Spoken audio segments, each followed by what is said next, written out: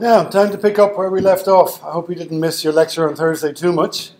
But last Tuesday, we introduced the broad topic of time and space, which I hope left a lot of you scratching your heads, because this stuff is not immediately intuitive or immediately obvious, and there are lots and lots of perplexities that we encounter when we start to think about the nature of time and our relationship to it, and the nature of space.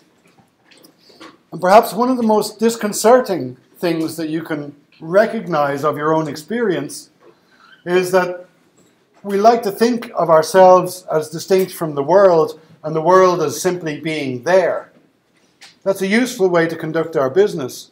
But the world is not simply there. The world appears to us as it does because we have a particular shape and size, and because we are embedded in time in a particular way. So things that appear to you to be big are big only because you have a determinate form, a determinate size. Things that appear to you to be small, likewise, are not in themselves small. They're small with respect to you. So you interpret the world from this spatial reference. So a paramecium or an ant would experience a very, very different world. But the same is also true of time, and this is even harder for us to recognize in our own experience, that we encounter the world through the medium of our body, which has processes going on, physiological processes that dictate what appears to us to be fast and slow.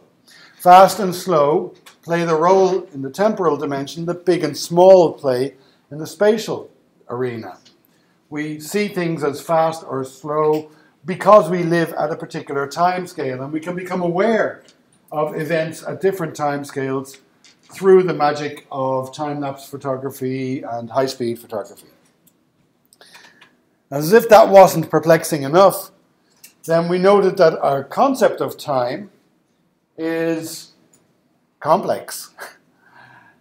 We often think of time as simply extending from very far in the past to very far in the future, but that notion of time has no concept of the present in it. And our concept of the present suggests that the instant that we're living now is infinitesimally small. It's the never-changing point at which the future rushes into the past.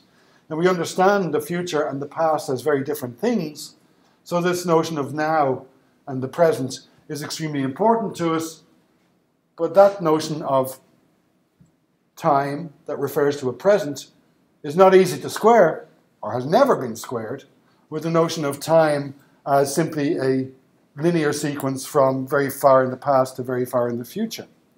Psychologists have made a half-assed attempt to improve on this with this notion of the psychological present, which suggests that your experience of the present is in fact assembled through the good agencies of your senses.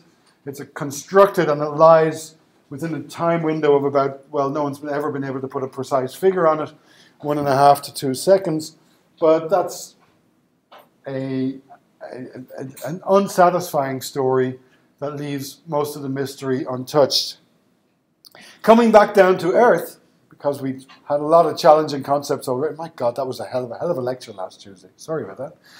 But we then started thinking, well, if time is so complex and it's wrecking our heads so much, don't worry. It's wrecked the heads of the brightest people who've ever lived. So we're in good company. But we were looking at some more grounded work, which looked at how do people think about this confusing thing. And we saw the work of Lera Boroditsky in particular, where she argues that people adopt at least 2 different frames of reference when they're thinking about time. The ego-moving perspective, in which you see yourself progressing into the future, and the time-moving perspective in which you are a fixed reference point and the future is coming towards you. And these frames were disambiguated using the question, your Wednesday meeting has been moved forward 2 days, which day is it on? We saw that this question, when posed to people at different points in the lunch queue at Stanford University, produced different answers depending on where people were in the queue. As they just joined the queue and they're kind of stuck with the prospect of 10 minutes standing in line, then the time-moving or couch potato perspective seemed to predominate. The closer they got to the front of the queue and the closer they were to being released from this horrible state of waiting for your sandwich, the ego-moving perspective took over. So that was interesting. We looked at a few more things, but I think that was quite a lot, and that's where we're going to pick up the story today with consideration of rhythms and cycles. And initially I'm going to use the words rhythm and cycle loosely for anything that repeats. We'll come back to maybe a slightly more nuanced version of the word rhythm in a minute. And there's a basic distinction we need to make, which is between processes that go on inside your body and processes that go on in the rest of the world. We have different words for these. Exogenous processes are outside you. Endogenous processes are inside you. Now there are cyclical processes in the world, exogenous processes that you're very familiar with. The passage of night and day, the passage of the seasons, the orbit of the moon around the earth. These are some of the cycles that we'll be attending to today. But there are also processes inside the body that have their characteristic time periods as well. And what we see is that we are hooked into the world because these endogenous processes interact with the exogenous processes through a process that we've met before known as entrainment. Now we encountered the notion of entrainment when we were discussing locomotion. And I can demonstrate it. Here's one leg, and this leg is capable of all sorts of things, doing all sorts of wonderful things on its own. And here's another leg. It's also capable of doing wonderful things on its own. They're two different things capable of different sets of things. But when I walk, they become non-independent. Then the position of one provides you with information about the position of the other.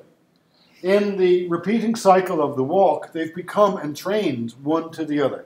We saw the same thing with the wagging hands or wagging fingers of Scott Kelso's work. Here's a hand that can do all sorts of wonderful things. Here's another hand that's completely independent of the first.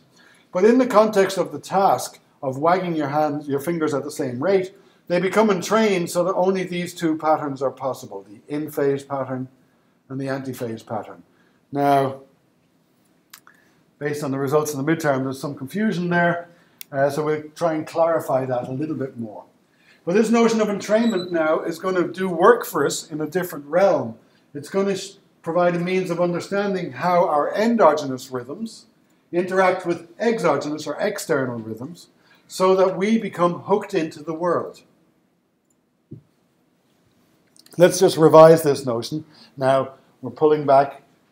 We want a definition of entrainment that's going to work for the legs when walking, the hands when wagging, but also for our sleeping and waking cycles and lots of other things too.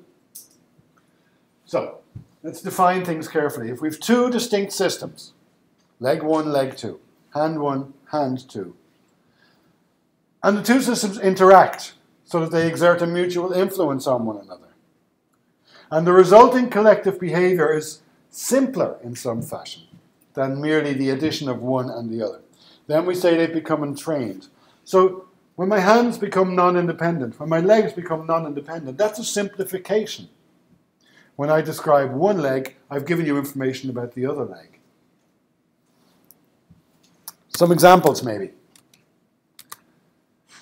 Two people dancing. Let's take two people dancing a tango, a wonderfully, highly coordinated activity. The man and the woman are doing slightly different things, but they are definitely non-independent of each other.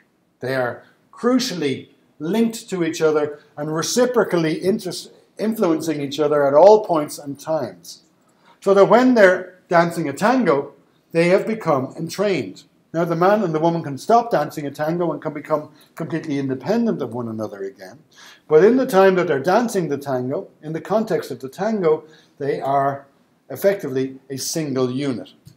There's no point in considering what's going on in a tango as person one and person two separate. Likewise, if you come to consider what a handshake is, there's no point in understanding a handshake as being what this hand is doing as if it was separate from what this hand is doing. They become reciprocally linked in a handshake. A mother pushing her child on a swing illustrates something. Here we've got different roles. The swing is going backwards and forwards, and most of the time the mother and the swing are not interacting. But as the child comes up towards the top of the swing, the mother administers a push. Now that push has to be sensitively timed, it has to be done at exactly the right moment. There has to be a coordinative relationship between the mother and the child on the swing in order for this to work. And in this way, their movements become non-independent. Finally, we can get out of the realm of biology and living systems and human systems altogether and look at the way the moon goes around the Earth. Now the moon is also spinning around its own axis. But there's a very close relationship so that the moon always presents the same face towards the Earth because this period of rotation around its own axis has become entrained with its period of rotation around the Earth. So we find this notion of entrainment when oscillating systems interact. And it's not confined to biological systems. It's a very generic property of interacting cyclical systems. We'll start with an example of a life cycle. There's a good cyclical system. Something is born and then it dies. The 17-year cicada has a peculiar life cycle. It spends about 16 and a half years underground. And then, towards the end of its life, when it hasn't really done anything, it comes out of the ground and spends a couple of months in which it will eat, reproduce, and die. What do you think its experience of time is like? It's nothing like your experience of time. That's much we can say. I have no idea what its experience of time is like, but 16 and a half years just sitting, vegetating on the ground, and then coming out and doing everything in a couple of weeks, and then dying. Bizarre. Now every year some of these cicadas come out, but there's a big pulse there, synchronized themselves, so that every 17 years there's a huge increase. If you live in the area, Midwestern United States, Indiana and associated counties, states, every 17 years there's this abominable summer where these things come out and they make a noise like a bunch of chainsaws. It's horrible. 17-year cicadas are remarkable. There are other cicadas that have a 13-year life cycle. And there are ones with an 11-year life cycle, but there are no cicadas with a 15-year life cycle and no cicadas with a 9-year life cycle. Why?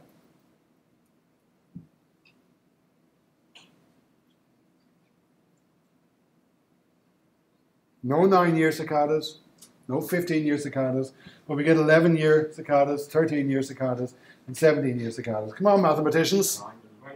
Prime numbers, right. These are prime numbers. What's a prime number? A prime number has no factors other than itself and 1. If we had 15-year cicadas, then an animal that had a predator that had a life cycle of 3 years or 5 years or 15 years, any of those would suffice to exploit the cyclicity in the 15-year cicada's life cycle and ensure that they were eaten most effectively. If you have a prime number of years, then you reduce the number of possible opportunities for entrainment between a predator life cycle and the prey life cycle. That's probably why we find these prime number of years. So much for that. Let's go on to the annual cycle. Here's a ground squirrel. This is an animal which, in the wild, will hibernate every year. Spend a couple of months in a torpid state, slumber. And furthermore, they'll all go into hibernation around the same time, and they'll all come out of hibernation around the same time. Now you could see that as being simply a response to the passage of the seasons. But we can see that there's an endogenous component as well. If it was just the passage of seasons causing the hibernation, that would be an exogenous influence. But if there was an experiment done here where ground squirrels, 5 individuals, were kept isolated in an artificial environment in which there was no information about the passage of the seasons. So there's a constant temperature, 3 degrees centigrade. It'd be cold for me, they seem to do all right in it. And constant lighting, so no change from short days to long days.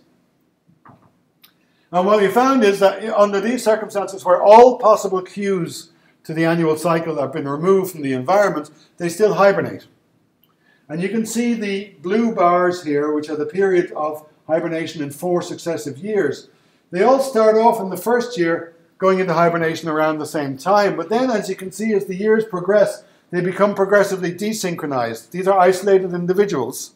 So what you can see is that in the absence of any external signal, these animals have an endogenous cycle, annual cycle, but they all have slightly different ones. And as this, in the absence of the stabilizing effect of the external signals, they become desynchronized. So one has a shorter internal clock and one has a longer internal clock. So when they're in the wild, these internal processes are still going on, but everyone's receiving the same feedback signals from the environment. And that allows them then to synchronize, so they all go into hibernation and come out of hibernation at around the same time. So we've seen entrainment at the realm of many years in life cycles, and entrainment here with the passage of the seasons in a single individual. What about the month? Well, poets love the moon, right? And the moon's effect on people has often been overstated. Is anybody here a werewolf? Good. I've got to watch my language in case there was... Here you are, sorry. Okay. Well, please don't take offense. D.H. Lawrence, very poetic character, said that the moon that pulls the tide. He was right about that. The moon that controls the menstrual periods of women. Let's come back to that one. And the moon that touches the lunatics. She is not the mere dead lump of the astronomist. Yes. Moon is very poetic. Is this the same moon that shines down on Susie in Kentucky? Well, let's have a look at that. That should be around the menstrual periods of women. Let's have a look at that. There is a long-held belief that women's cycles, which are all about 28 days, although there's a huge amount of variation from one individual to the next, that when women are in close contact with each other daily, that those cycles will become entrained or synchronized. This happens in convents and in boarding schools. So the story goes. Is it true? Well, first of all, we need some means for the synchronization. In the case of the synchronization with the passage of the seasons, we've got enough signal there in the light, for example, but there's no light signal for menstruation. So the suggestion was that this was chemical in nature and that people were entraining through pheromones, small chemicals of which they weren't aware, that were causing these cycles to come into lockstep. That's the story that's out there, and it's been a matter of belief for a long time and has rarely been subjected to empirical tests. There has been some interest in this recently. In fact, we could see temporal embedding in the world as a topic of growing concern within cognitive science generally, and ongoing research suggests that this is probably not the case. Sorry to burst your bubble, but it's probably not the case that women's menstrual cycles entrain by pheromones when they live in close proximity together. They may become more aware of each other's cycles, and there may be some kind of misinterpretation or overinterpretation. We don't know. The case is not settled. There's a lot of uncertainty here. We're an area of active research, but the answer is probably not that these cycles are entrained by pheromones. But if the lunar cycle and the monthly cycle are something of, are less efficacious, here's one period that really affects us all, the 24-hour day and night cycle, where we live on a planet that spins on its axis once every 24 hours, so we've always been exposed to nights and days. Now, you go to sleep, let's suppose you're sensible enough to go to sleep when it gets dark and get up when it gets bright. Yeah, right. Well, we live slightly different lives than that, but generally this period of night and dark has been around for a long period of time, and it does affect our activity. In general, activity gets much less when it's dark, and it increases again when it's light. And you could see our going to bed activity as bearing only a sort of an indirect relationship to this. Certainly the turning off the lights outside, the sun setting doesn't force us to go to bed. We can stay up late. What we find when we study this, though, is that we are tied to this passage of light and dark in interesting ways. And once more, what we find is that there's some internal processes, endogenous processes, that have a cycle of about 25 hours. And we've got these external periodic processes of about 24 hours, and they're interacting so that we become enslaved, entrapped, entrained, perhaps, to put it less dramatically. by the passage of night and day. This has been studied very extensively, and we know a lot about the mechanisms involved. There's a small little part of the nervous system just below the brain called the suprachiasmatic nucleus. There's chemicals produced there, and they are sensitive to light and dark, sunlight in particular, to the frequency spectrum of sunlight. Artificial light is not nearly as effective. And it's the presence of light that entrains this internal process to the external passage of time. You can already draw probably the only practical lesson you'll learn from this module, which is how to get over jet lag. You'll find lots of instruction out there on the internet. You'll be told to avoid caffeine and drink plenty of water and so on.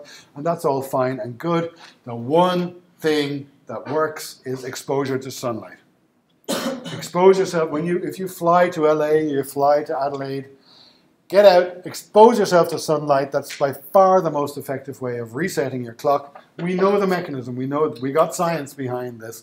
The way to get over jet lag is to re-establish a coherent relationship between your endogenous rhythms and these exogenous rhythms, which have become disconnected.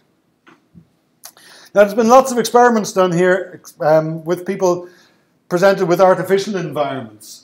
So a human circadian rhythm can be entrained to a 23-hour day, for example, not just 24-hour day.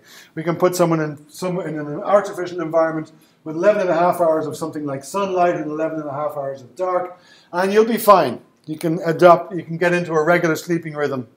But if we push that too far, if we get down to a 10-hour light and 10-hour dark day, that's a 20-hour day total, you don't settle into a stable sleeping rhythm again. You have periods of wakefulness, insomnia, unable. It's like being in a constant state of jet lag. So you can push this a bit, but you can't push it in arbitrary amounts. We can do this with hamsters really easy, and we find that hamsters' circadian rhythms are much more flexible than humans. Hamsters, and we can check to see, are they establishing their normal sleeping and periods of activity and so on. They can be entrained to a day which lasts anything from 18 hours to 26 hours. Humans, not so much. There have been very occasional voluntary experiments where humans shut themselves off from all external cues. You basically have to go live in a cave for this. Cut yourself off from clocks, radios, TVs, any information about the passage of time. And under those circumstances, your circadian clock inside you is running freely without any input from the world. And in one case, a subject who was in a cave-like environment for 58 days was trying to estimate how much time had passed, and they estimated that only 33 days had passed, so wildly off. What this shows is that the internal clock is slower than the external clock, so that the subjective experience of a day is actually longer than a natural day under these weird and pathological conditions. So we've seen entrainment of life cycles. We've seen entrainment at the year level, not so much at the month level. We've seen entrainment at the daily level. We see entrainment throughout nature. We see it in many other species, and we see some interesting examples here. There are some species of fireflies. As a reference, you can see this on video there. I haven't been able to find the video.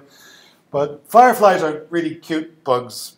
You find them in lots of parts of the world, and as it gets dark, they start to flash. They're little flies that hover in the air, and they're kind of nice and stupid, and you can go over and almost pick them up. They don't run away. You collect them in jars. And they flash randomly, but there are at least two species where this random flashing becomes organized. One of these is found in Texas and Louisiana, and one of them is found in the swamps of Southeast Asia.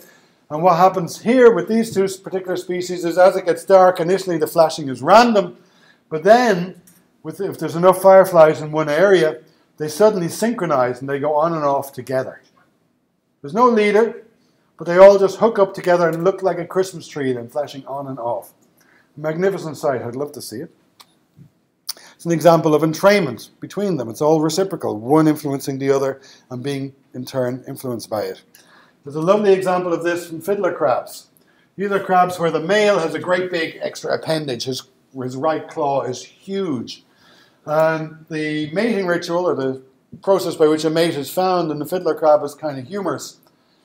The female comes out of her burrow, sits there, and the males assemble around her, and each of them engages in a waving activity with its big claw, kind of saying, "Hey baby, look over here." And they're arranged around, and each one is trying to be an individual. Of course, that's what it is to compete for mating rights. And so each of them is going, "Hey, look at me, not at him, look at me." And the result, because each of them is doing the same thing, is they end up in perfect synchrony. So you end up with this semicircle of suitors all waving their claws in perfect synchrony. How the female chooses, I have no idea. It's bizarre. There's a lot of controversy about the effect of the changes in the season that are wrought on people. We here in Ireland have medium long evenings in the winter, and we've relatively short days. If you live in Lapland, there's times of the year where you've no sunlight at all. And some people are very susceptible to depression under these circumstances. Whether this should be regarded as a medical condition, it has a name, seasonal affective disorder. Sad, right? You get it. And it can be treated, it's treated with light to try to simulate the effects of spring. But it's very controversial whether it really exists as a medical condition and whether the treatment is effective. Some people believe it does. Anyway. It's important to realize that we function at our best when things are in harmony with one another, when we're hooked in to the passage of night and day and the passage of the seasons optimally. It's interesting that the people we entrust with making the most important decisions in the world, the politicians and big people of business and so on, that make all these really huge decisions, they're jetting around the world all the time, which means they're in a constant state of jet lag, which is a state of disorientation. Nobody functions well under jet lag. Now, some people suffer from it more than others, but I wonder, is it wise to ignore the importance of being hooked into the passage of day and night like this? There are anecdotal examples of airline pilots falling asleep. Shift workers are in a constant state of jet lag because they're forced to work sustained periods of activity that are not well aligned with the passage of the day. There's one documented instance of the entire crew of a plane falling asleep and waking up 160 kilometers further out in the Pacific. No one was hurt in that instance. But the two worst industrial disasters ever, Bhopal and Chernobyl, and if you're not familiar with them, look them up. They both happened through human error on the night shift. So we ignore this at our peril. We function best when we are well aligned with the world, and if we force practices on people that destroy that alignment, we do influence their performance. Now, up to now, I've used this word rhythm to describe anything that repeats, anything that's cyclic. But there's more to rhythm than mere repetition. If you confront a musician with a metronome, the metronome is perfectly periodic. Click, click, click, click, click, click, click, click, but it's perfectly amusical. There's no music in that. Music begins when you start to play with that, when you create things out of that. There's another way of looking at rhythm, which de-emphasizes this role of periodic clocks and emphasizes instead its capacity for binding us together through the processes of entrainment. And we've met this contrast between coordination and control before. What we're doing is we're turning now to look at coordination as a phenomenon in its own right again. How many people here have ever been to a silent disco? Get out of the house more, you folk. Silent disco is great fun. Right, you go to a silent disco, it's not silent, popular at festivals. Everyone gets Bluetooth-enabled headphones, and there's two channels, channel A and channel B, and there's two DJs, and they're playing different songs at different tempi, a fast one and a slow one. And you can choose which you're going to listen to. So from the outside, we can't hear the music. We hear people shouting a lot. And you look at people, and it seems kind of bizarre, but there's a sort of an organizational method in this madness, which we can see if we consider what the role of these songs is. So if the red dots and the blue dots there were to index people listening to the first DJ or the second DJ, spatially they're all mixed up, so we get this great big confusing mess. But if we were just to look at the red dots in time, the people listening to DJ A, they'd all be moving together, they'd all be synchronized, and so they would constitute an emergent unity.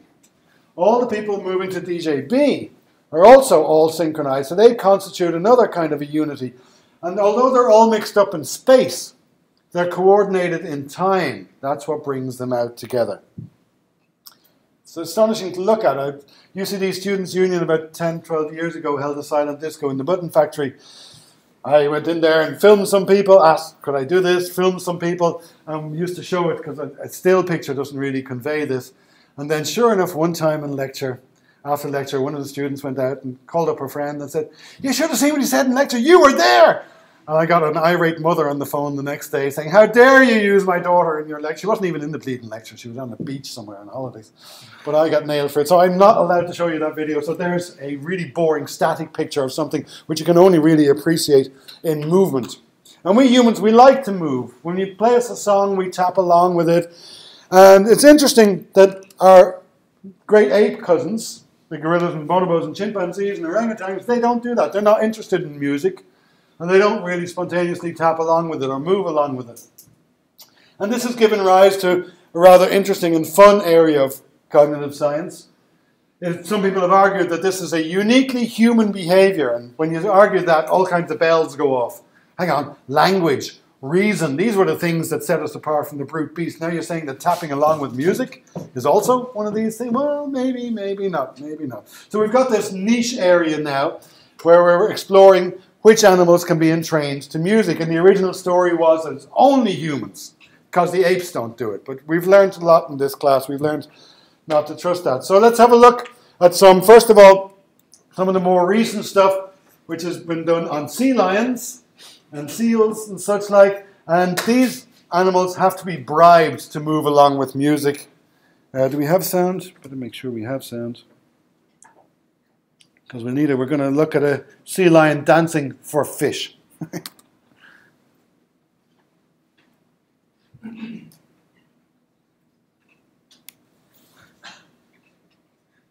130 beats per minute.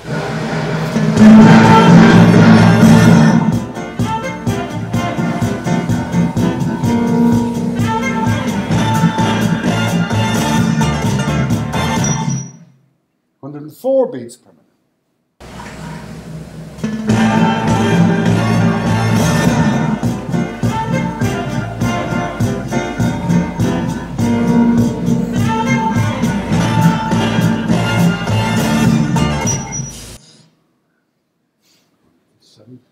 Science fun.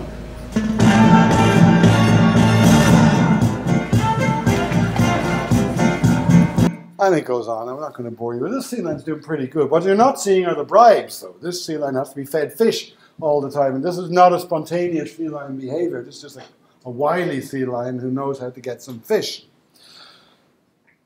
The first well-documented instance of an animal who would spontaneously dance along with music came from a YouTube video. Does anybody remember Snowball the cockatoo?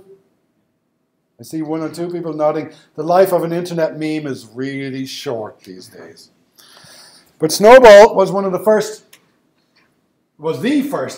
time that this came to the attention of scientists. So this was an internet meme. Snowball was filmed dancing and it was very funny. But a researcher, Annie Patel, over in California, like everyone else, saw this internet meme and went, wow, that's pretty cool. Hang on, that's really important. So he hunted Snowball down and he found him in an animal shelter in Indiana where Snowball was happily dancing to the Backstreet Boys, I think, still. And he filmed him, and again, he played him music at various tempi and verified whether the bird was simply moving periodically or was the bird actually entraining to the music. And this made a wonderful and quite well regarded paper in the biggest journal in the world, Nature. So you have a look yourselves and see whether you're happy that Snowball is entraining to the music. First at 130 beats per minute.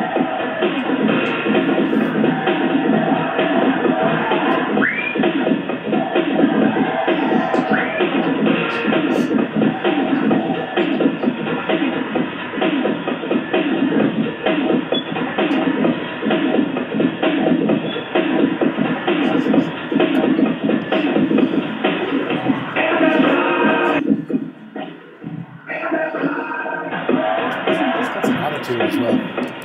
6.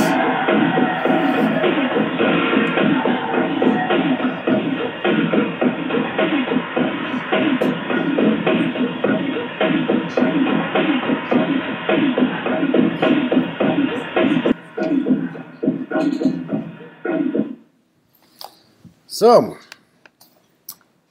Snowball does not have to be bribed to do this. Snowball does this voluntarily. This sparked a big discussion as to whether the fact that Snowball is also a vocal learner, because there's been now a few dancing parrots, would you believe, and they're all vocal learners. So the suggestion was, well, hang on, maybe this language and this entrainment thing is restricted to animals who are vocal learners, and that's why you saw the sea lion, because they're not vocal learners, but they have to be bribed. So it's a bizarre world of wonderful research, and I can't recommend it highly enough. Okay, that wraps up the topic